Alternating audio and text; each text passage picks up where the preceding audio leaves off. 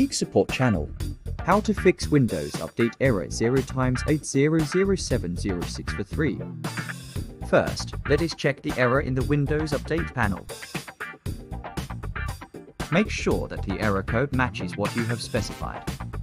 Press Retry button.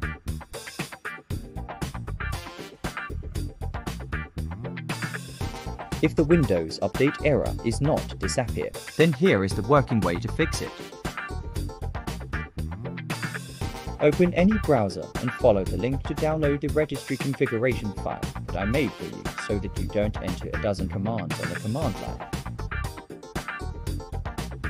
Make sure that you followed the correct link and got to the MediaFire website. The archive is called tweaks. Zip. Accept the cookies and privacy rules and download the file by clicking on the blue download button. Wait until the archive is downloaded and close the window with the advertisement.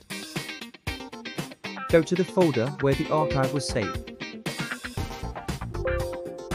Unzip the archive to the same folder. Find the tweak, reg file and run it by double-clicking with the left mouse button. Authorize changes. When prompted, click Yes on the taskbar to permit the application to make changes to your device. Click OK when asked to allow the registry editor to make necessary changes. Restart your computer to ensure all changes take effect. After restarting the system, go to Settings, Update and Security and check if the error has been fixed. Press Retry button.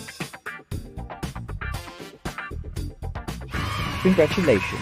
You have successfully fixed the error, and now your operating system will be able to download and install all updates on its own. Geek Support Channel. If I helped solve the problem, then be sure to subscribe to the channel and like this video. Your support is very important to me.